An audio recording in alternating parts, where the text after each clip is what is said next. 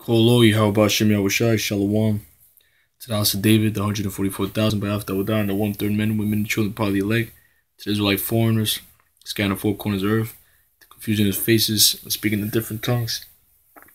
Basically, over here, ran into an article because I was looking at satanic rituals and the Rothschilds, and because it's their time of the seasons of the weeks. Starts on March 22nd next month. So we bring out March as the Roman god of war, which they had their own satanic high holidays. They do their rituals to Satan basically.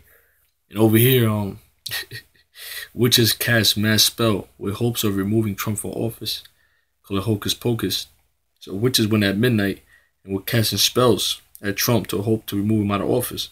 But that's in the scriptures, man. That proves that we at the end. Because Esau is divided against Esau, man. You know, here it is. Witches are putting actually curses on other witches because Trump is a witch, man. All these politicians are witches and warlocks, man. That proves that we at the end. Matthew 12:26. And if Satan cast out Satan, he is divided against himself. How shall then his kingdom stand? You know, that proves that we at the end, man. Because these politicians are witches and warlocks. Shit, democracy is body of demons. So how is it witches are casting spells on other witches, man, and warlocks? And if I by Beelzebub cast out devils, by whom do your choice cast them out? Therefore they shall be your judges. But if I cast out devils by the Spirit of Yahweh, then the kingdom of Yahweh is come unto you.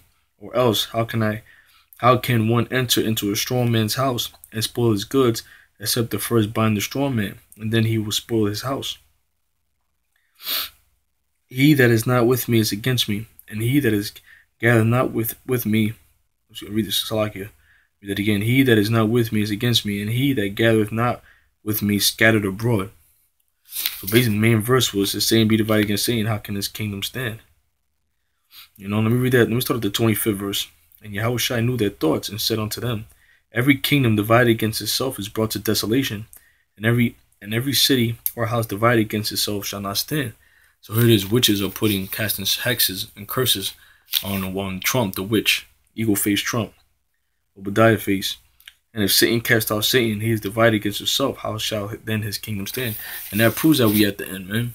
Here it is, these witches and warlocks gather at midnight to put curses on Trump, hope to remove him out of office, man. That proves that we're at the end. Hey, matter of fact, it's going to be the Russians. The Edomite brethren in Russia that's going to shoot missiles over here. They have a missile called SS-18. So Edomites, Esau going to be destroyed. Esau, Satan's going to be destroyed by Satan with a missile called Satan. Because they're going to shoot missiles over here and America's going to shoot missiles back. That proves that we at the end. You devils are divided amongst each other. Even amongst the Rothschild family. The Council of 13, they're divided amongst themselves. They're going back and forth. Having feuds and fights, man.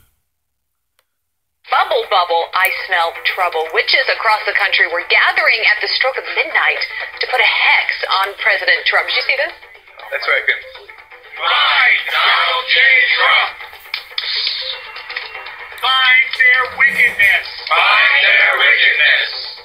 This is real. Scenes like this playing out as a collective spell was cast under the crescent moon. The witches plan to do the same for each upcoming crescent moon until President Trump is out of office.